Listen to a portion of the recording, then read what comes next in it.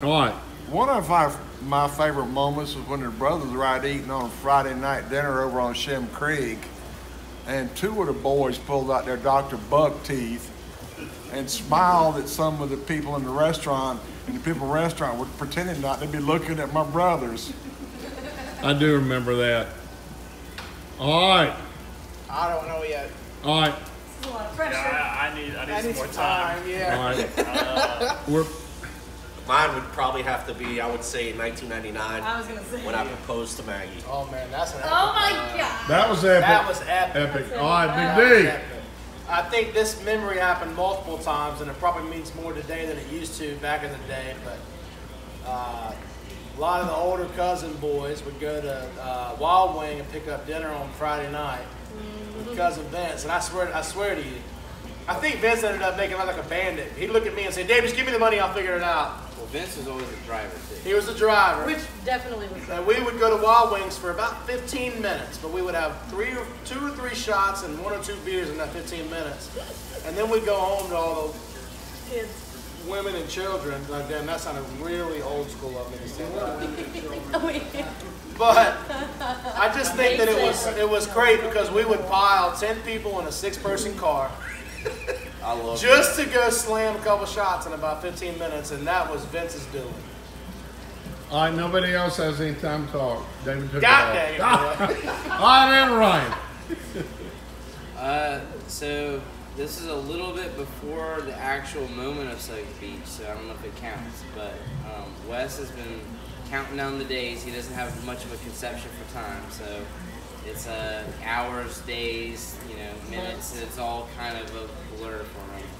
But he's been doing swimming lessons, counting down Suggs Beach. That's the whole reason he's learning how to swim, so he can prove it. Anyways, we're getting there. Well, just so happens, day of Suggs Beach this year, he forgets Suggs Beach is happening. And I pick him up from school and I say, "Hey, buddy, normally we leave his nap mat. He goes to Friday school." And I said, "Get your nap mat. We're not coming back tomorrow." He says, "Oh, why?" And I was like, "We got Suggs Beach." He's like, "When?" I was like, "We're going there now." And he jumps up and down and starts punching the air. He's like, "Suggs Beach." Excellent. It was a kind of a, I wish I had my phone on me moment. Oh. Yeah, that's awesome. All right, and ta-da. Oh, that one made me tearful. Yes. I know. Hey, they all do. Kids. I know. Okay, my favorite.